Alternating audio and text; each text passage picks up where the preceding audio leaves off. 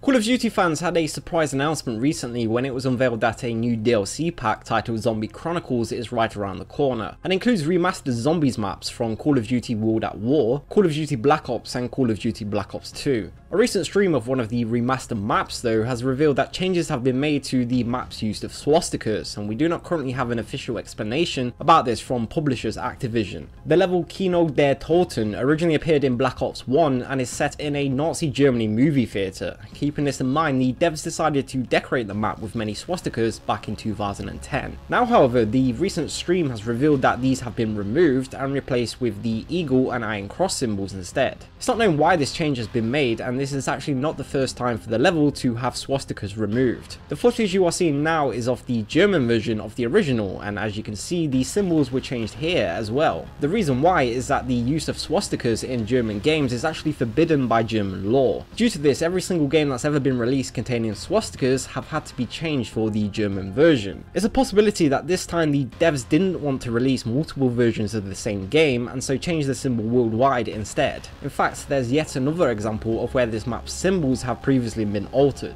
The mobile game Call of Duty Black Ops Zombies, which was first released in 2011, also changed the map's swastikas again worldwide. Here they were replaced with the same symbol used in the censored German version as well as the new remastered versions. It's also worth pointing out how the next mainline entry in the series, Call of Duty World War II, will be set in World War II, and with these recent decisions it will be interesting to see whether swastikas will be included or not. However, as mentioned, if swastikas are included, this will mean the German version will have to be censored. If this is the case, then you can be sure to be able to find the info right here on Censored Gaming as soon as it is known. Black Ops 3 Zombie Chronicles releases for PlayStation 4 May 16th and contains 8 remastered maps as well as bonus content. For players on other platforms, a release date is not yet known, but this should be revealed sometime soon.